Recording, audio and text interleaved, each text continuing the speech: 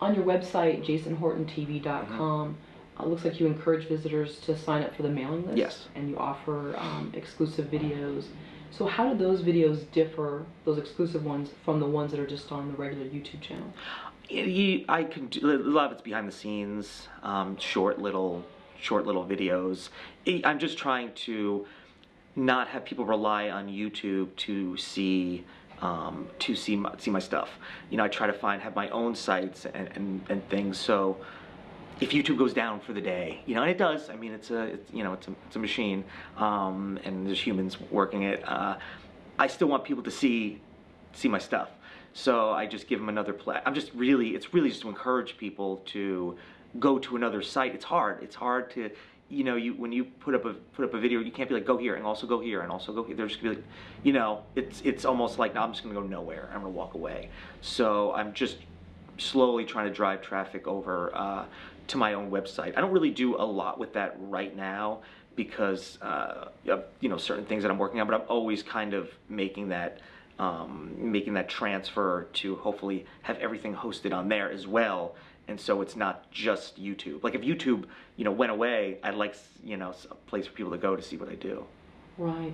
But keeping with that sort of marketing mind, what are you hoping to gain by getting their email address? Do you plan to do a newsletter, or do you already do a newsletter? I haven't done, I hate newsletters. I hate getting them. But I don't hate people for doing them because I totally understand.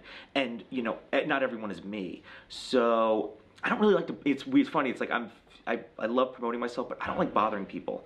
I really, really don't. Everyone's busy and stuff like that. But there's a certain amount to say, hey, listen, I have something. I hope you like it.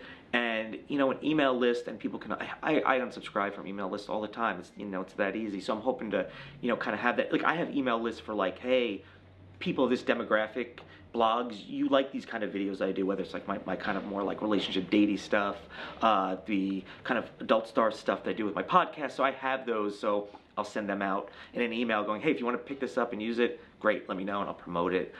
You know, it's by myself, it's hard for me to I could probably get someone to do that for me, but it's just a slow process of kind of owning your audience.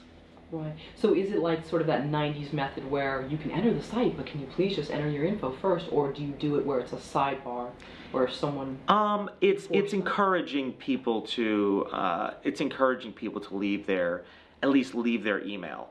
You know, where it's not so much like you're signing up for this. It's like, well, you left your email voluntarily. You know, maybe I'll email you. Not very often about some new stuff I get out.